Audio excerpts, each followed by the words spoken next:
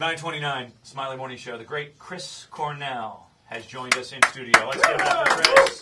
Chris, good morning, sir. All right, thank you. Welcome to the Smiley Morning Show studios here in Indianapolis. Thank you. How was the concert last night? Concert was great. Was it good? Yeah. Good crowd? Great crowd, lots of people.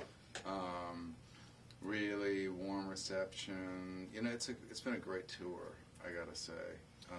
Lincoln Park, who's all involved? Lincoln Park? Lincoln Park, me, the Bravery. Bravery. A band called Ashes Divide, a band called Street Drum Corps, which is a very interesting band. Why do you say that? Well, they do a lot of really exciting percussive stuff, you know, like beating on garbage cans and, you know, different syncopated and regular drums, but they have songs, you know, and a singer who's actually a drummer as well, and they're just really entertaining. This band called Atreyu that is headlining the Revolution stage, which is the other stage that kind of starts the day out. Mm-hmm. Yeah, it's kind of a day event, right? It started early on. Let's see, this was last night, I guess. Yeah, it's yesterday afternoon. It starts really early, and we've been kind of mixing it up and doing guest appearances on each other's sets and stuff like that. And, that's fun. And, it's been great. Well, look forward to here in a second. We're going to actually track. We're going to kind of work with radio always because it's world premiere, but I'm sure it's just been around. But it's a world premiere. It's a world premiere. We're the first time ever. But you've collaborated with Timbaland. That's exactly right. How about that? How did this happen?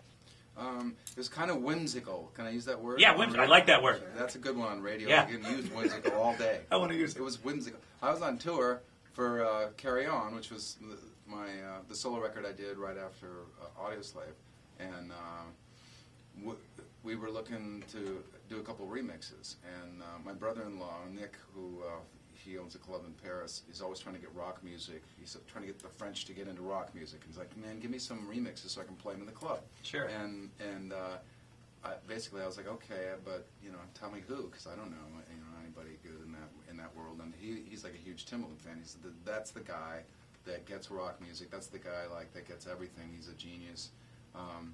So I got a hold of him, and he wasn't really interested in remixing something that already existed. He was like full force into, let's do some original material on a fan, let's go do a couple songs.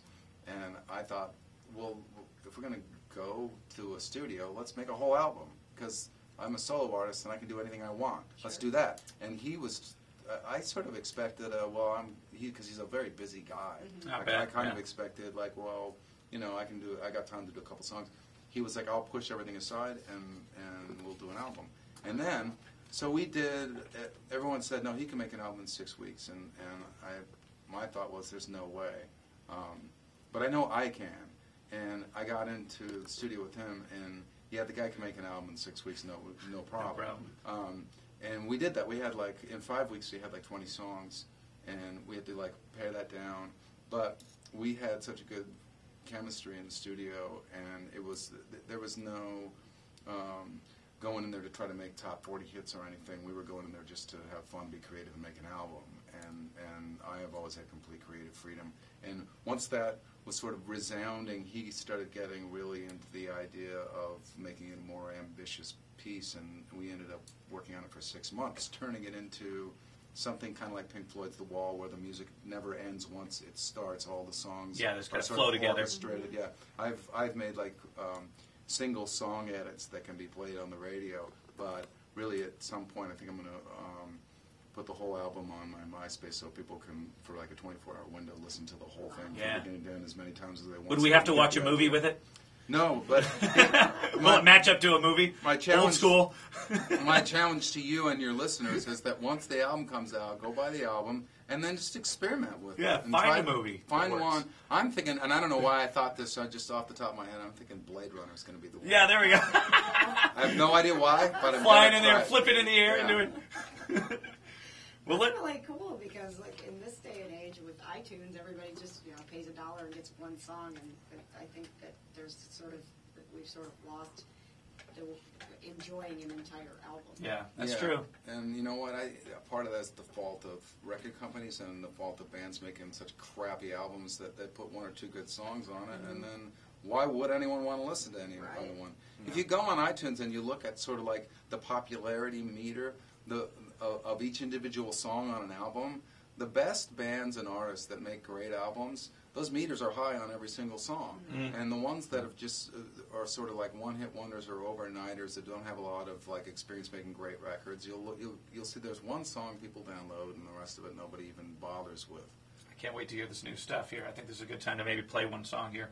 We'll take a break, come back, do another song, and talk more. But this is awesome. I mean, from Soundgarden, I mean, you were the guy, back in the day, and teaming up with Eddie Vedder, and through the years, and then through with Audio Slave, and this is your fourth album, right? The solo deal.